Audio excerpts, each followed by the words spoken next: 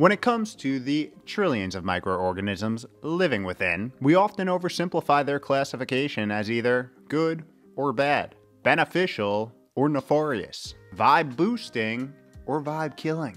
I could go on, but I think you get the point.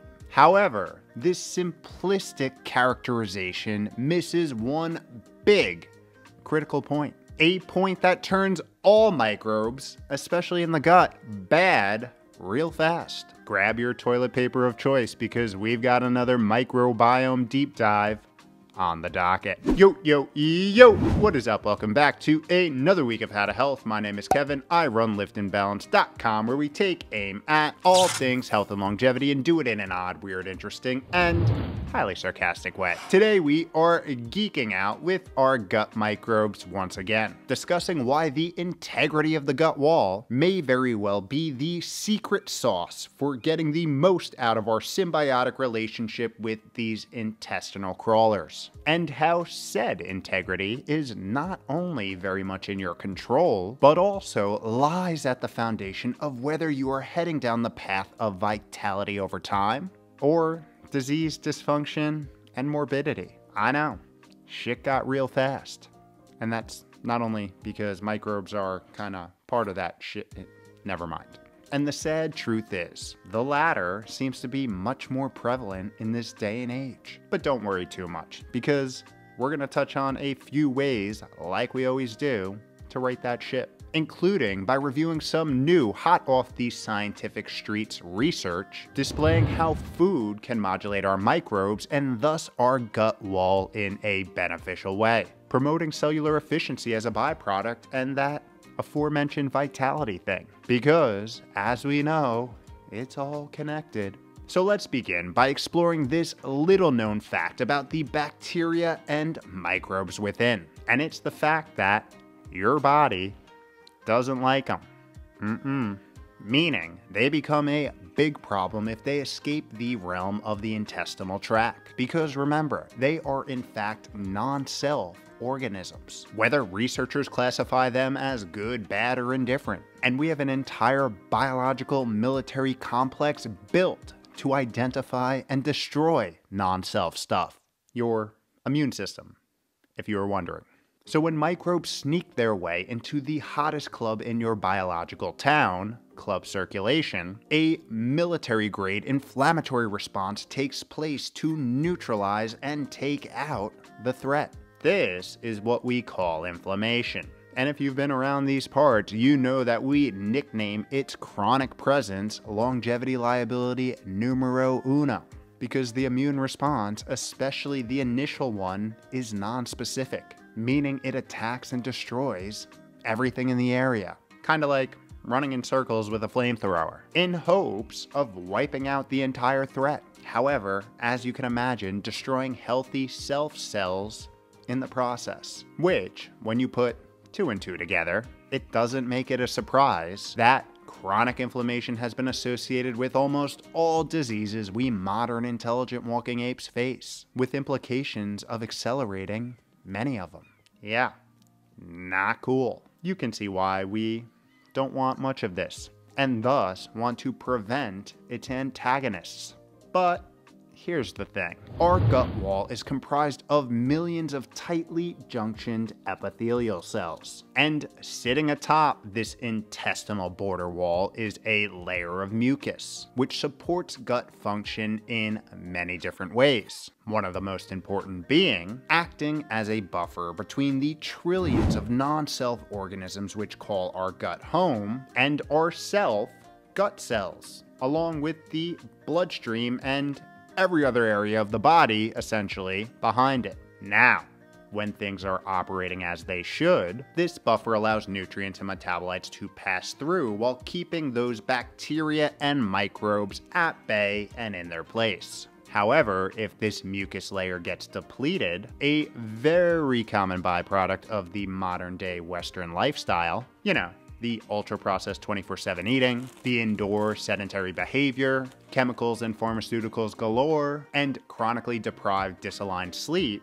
Microbes, beneficial or not, begin to make direct contact with the gut wall, inducing inflammation and eventually, if not fixed, a loosening of these tight cellular junctions and the creation of a back door into club circulation, a condition known as leaky gut. And this backdoor not only opens up a path for bacteria to get in, but also they're much harder to manage immune-triggering byproducts. One of the most troubling being LPSs, or lipopolysaccharides. This is a bacterial component that plays a key role in their function and protection, but also one that detaches from a bacteria after its death, which is happening by the millions each day in your gut. Yep, you're a bacteria graveyard.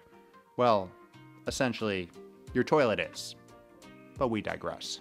Here's the thing. It doesn't matter if these LPSs come from so-called beneficial or nefarious bacteria either. Non-self is non-self. And it's the perfect storm of dysfunction which sets the stage for chronic, systemic inflammation, and thus the ultimate trajectory down the less desired path of disease and dysfunction. Whew! Life comes at you fast. I know.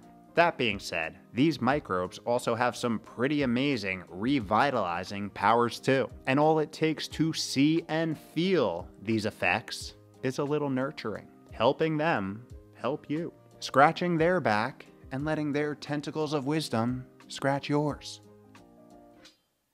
Whoa. Putting the gut wall promoting, beneficial metabolite producing communities in a position to thrive through your everyday habits, routines, and rituals. Something I like to call microbe manipulation. Because let me tell you, they are most certainly manipulating you for their benefit, so you might as well return the favor.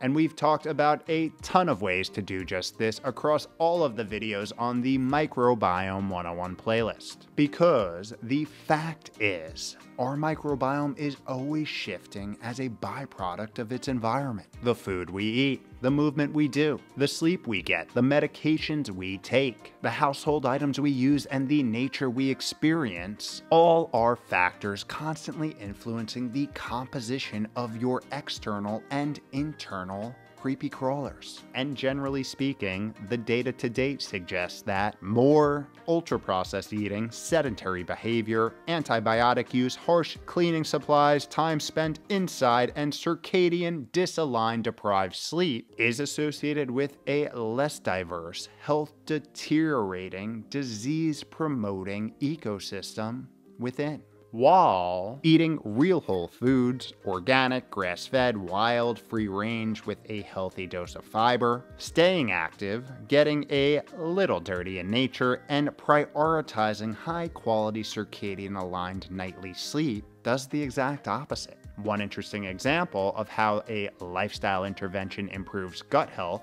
is the observation that intermittent fasting protocols can revitalize intestinal stem cells, helping keep the gut wall primed and resilient. However, this is likely dwarfed in comparison to what probably is the most influencing factor of them all, the food we eat. Because if you haven't put two and two together, what we eat is in fact what they eat. And we've got a super interesting new study which helps paint this picture. Researchers out of the University of Laval sought to see how compounds from everyday food could modulate the microbiome in a beneficial way, exploring if it could even help prevent chronic conditions such as type 2 diabetes and cardiovascular disease. To do this, the team recruited 40 healthy participants and had them consume a cranberry supplement twice daily, a dose which is equivalent to ingesting 60 grams of cranberries per day. And they chose cranberries because it had previously displayed some very interesting promise from its high content of polyphenols, composition of oligosaccharides, and small fibers.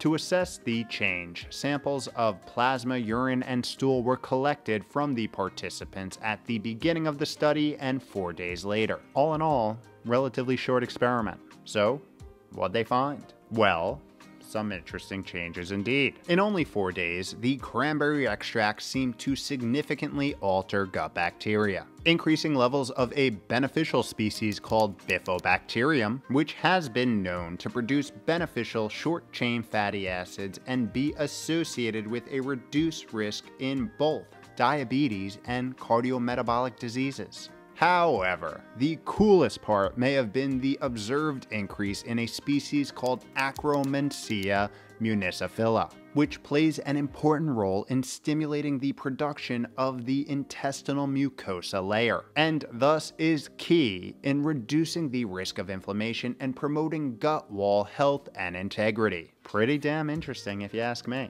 Researchers were keen to point out that these effects are often observed after the consumption of prebiotic fibers, but in this case, they seem to be driven by phytonutrients and oligosaccharides. Now, this was a small study, and results did vary between participants depending on their baseline gut status. However, this is also another piece of evidence demonstrating how and why our everyday habits matter. Because as we know, when they're good, their cellular and metabolic effects tend to compound like interest in the longevity bank, promoting the mission statement of vitality over time.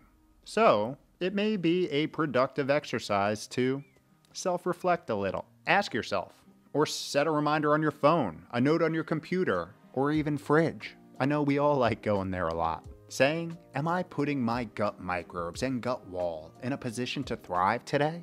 Is this decision that I'm about to make gonna help or do the opposite? Because it's simple. If the intestinal tract and those trillions of microbes ain't vibing, there's a good chance many other parts of the body aren't either. They do have their tentacles of wisdom in just about everything, so it only makes sense to start helping them help you already. And those smells that they let out, that's just them saying thank you. A lot of people don't know that.